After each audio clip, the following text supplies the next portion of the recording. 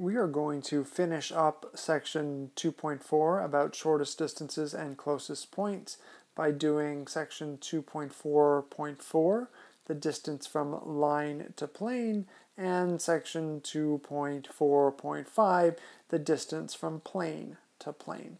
So let's go and start with the distance between a line and a plane. And both of these sections are going to be fairly straightforward because they are going to rely on things that we have seen before in previous videos. In fact, I won't even show you any examples on how to do this. I will just tell you sort of where to start as a jumping off point because it really will be then just doing things that we have done before.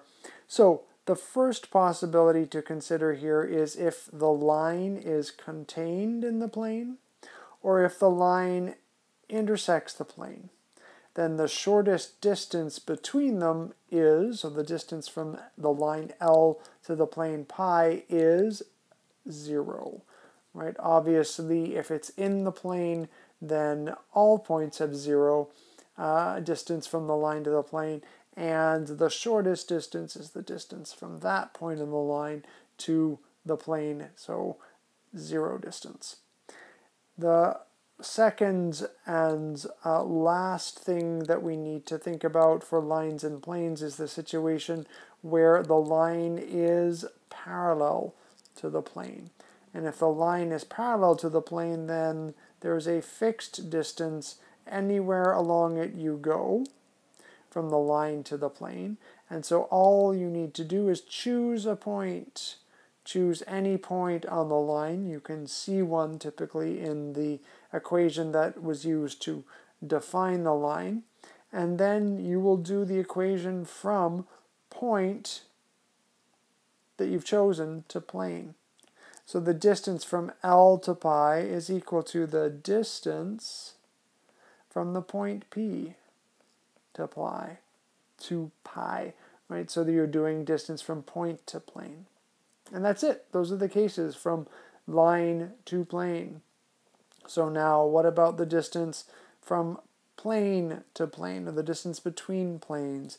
Again, two categories to think about here. The first, if the planes are coincident or if they are intersecting, well, that's the same first type of situation that we had up above. The distance between those two planes is then 0, or the minimum distance between them is 0. If the planes are parallel, this is the second situation here. If the planes are parallel, well, again, just like our second case up above, then there is a fixed distance anywhere you choose to go between them. And so you choose a point P. You get to choose any point that you want in the plane. So here I've said on pi 2, but you could do it the other way around and do point to plane, right? So the way I've written it, you're choosing P in pi 2 and you're doing the distance from P down to pi 1. So the distance between the planes is the distance from point P in pi 2 down to pi 1. So that is it for the distances between our objects, points, lines, and planes, and closest points between them in three-dimensional space. In the next and last subsection of the chapter, we will talk about how to find the intersection of these geometric objects.